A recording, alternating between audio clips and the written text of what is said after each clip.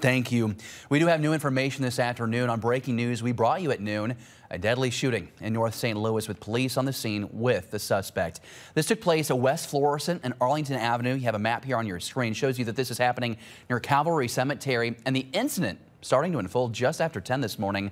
Police say they got a call for an argument between a man and a woman. They say the woman had a gun and fired shots at the man and into the surrounding neighborhood.